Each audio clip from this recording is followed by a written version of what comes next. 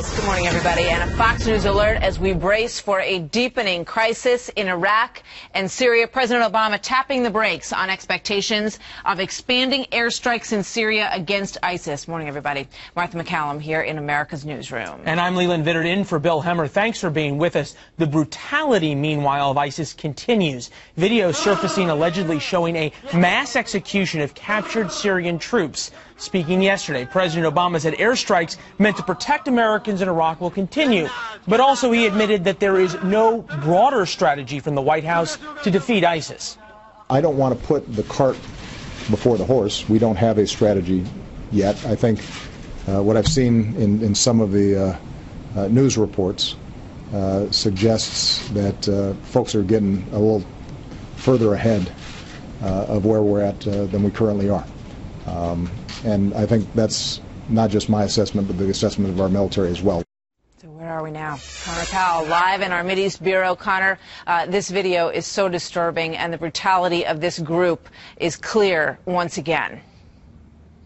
Well, Martha, ISIS's brutality is well established at this point through all the videos they release on just all the things that they've done in both Syria and Iraq. But two new videos today really nonetheless are still shocking. In the first video, ISIS appears to execute about 200 Syrian government troops. The soldiers were reportedly captured by militants when they seized control of a Syrian air base near Tabqa. The video shows pro-Assad troops being marched through the desert with their hands behind their heads and then killed. And in a second video provided and posted online by ISIS, a captured Kurdish fighter is beheaded. The video is eerily similar to that of the death of American journalist James Foley just last week. Now, militants say this video is a warning to the pro-American Kurds, Martha, to end their military cooperation with the United States government. So how is the fighting in Iraq going at this point, Connor?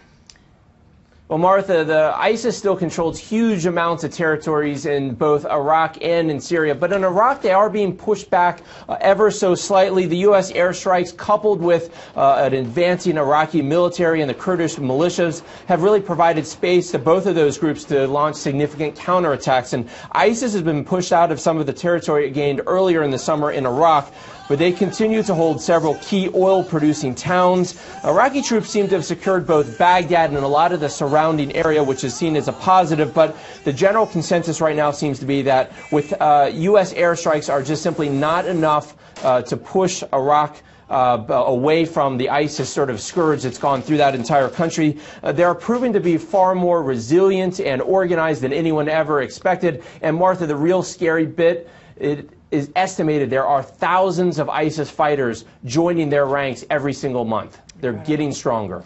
Connor Powell, thank you.